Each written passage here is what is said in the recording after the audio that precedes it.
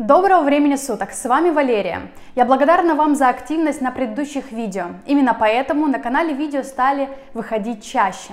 Не забывайте ставить пальцы вверх, а также подписаться, чтобы не пропустить самую актуальную информацию. В этом видео мы поговорим про вашу легализацию на территории Европейского Союза. И более подробно остановимся на примере Польши. Если во время просмотра этого видео у вас возникнут вопросы, не стесняйтесь и задавайте их в комментарии. Поехали!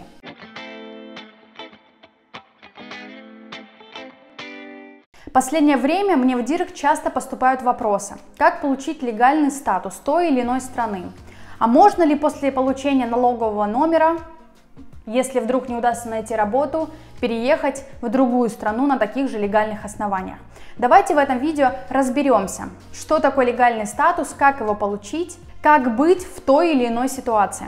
Скажу сразу, помимо общей Европейской конвенции по защите беженцев, каждая страна Европейского Союза принимает на местном уровне свои собственные законы касательно беженцев. Какие-то страны выдают статус беженца, какие-то выдают просто легальный статус, для того, чтобы приезжие имели право легально трудоустроиться. Статус беженца – это не то, зачем нужно выстраиваться в очередь, спешить его получать. Подав документы на статус беженца, вы автоматически отбираете у себя возможность трудоустроиться на протяжении всего рассмотрения ваших документов. В некоторых странах вы обязуетесь жить конкретно в лагере для беженцев. И единственный доход в этот период – это соцпомощь, которая не так велика по официальным данным, как того хотелось бы.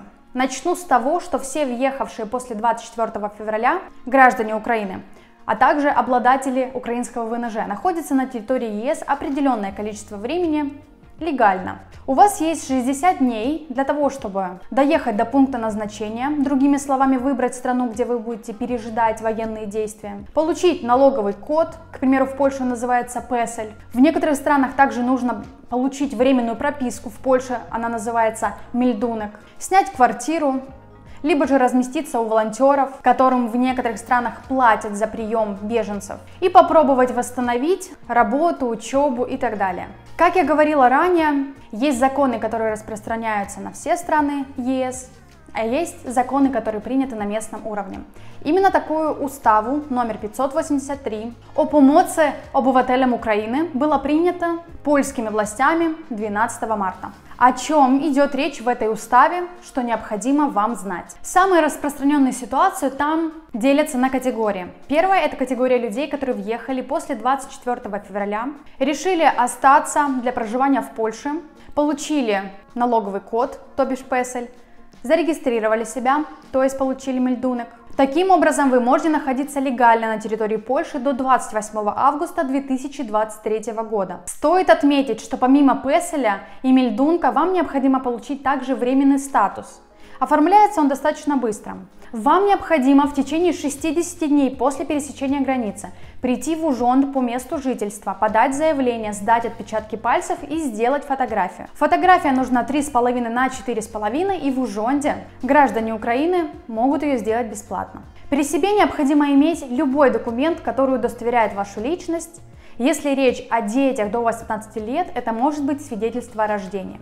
Далее ужон передает ваши данные в пограничную службу польскую, и таким образом ваше пребывание регистрируется как легальное. После получения этого легального статуса вы имеете право выезжать с территории Польши не более чем на 30 дней. Если вы выедете и ваша поездка затянется, вы автоматически теряете легальный статус нахождения в Польше. Хорошо, а что же делать тем, кто въехал до 24 февраля?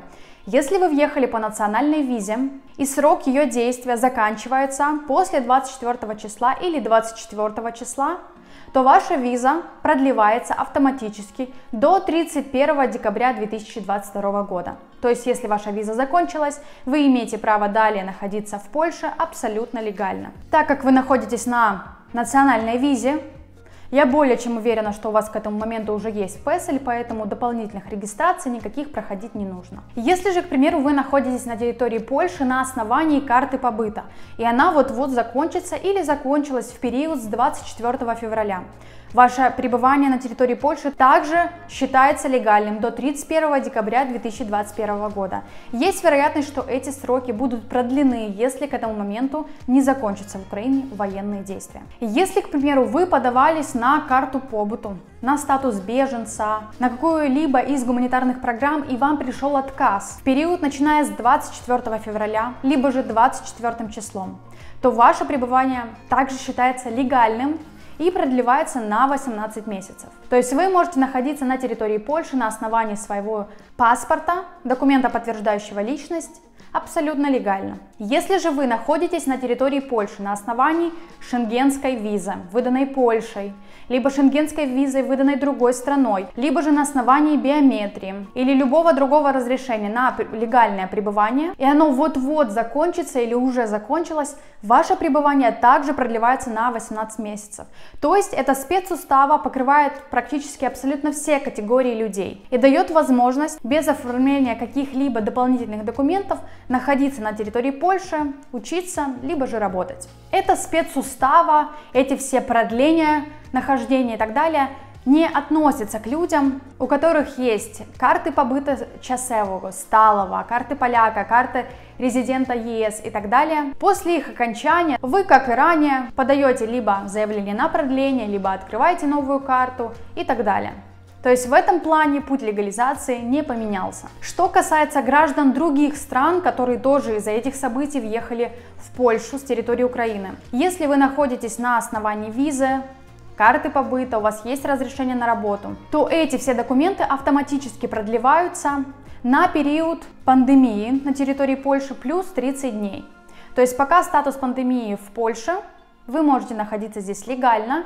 После его окончания у вас будет 30 дней, чтобы податься на карту, либо же выехать в свою страну происхождения, родную страну за новой визой. Что касается водителей-дальнобойщиков, тех, кому нужно проехать в Польше транзитом и так далее, в этой спецуставе, к сожалению, речь не идет об этом. Если выйдут какие-то дополнительные поправки, либо уточнение этого закона, я обязательно опубликую их у себя в сторис. Ссылку на мой инстаграм вы можете найти в описании под этим роликом, а также вбить в поиске просто этот никнейм. На данный момент ситуация складывается благоприятной для тех, кто подался на карту, но получил отказ, кто только приехал, либо же не смог выехать за новой визой из-за закрытых консульств и так далее. Ваше пребывание на территории Польши легальное. Если после просмотра этого видео у вас остались вопросы, обязательно пишите их в комментариях, не забудьте подписаться на канал, и с вами была Валерия, скоро увидимся.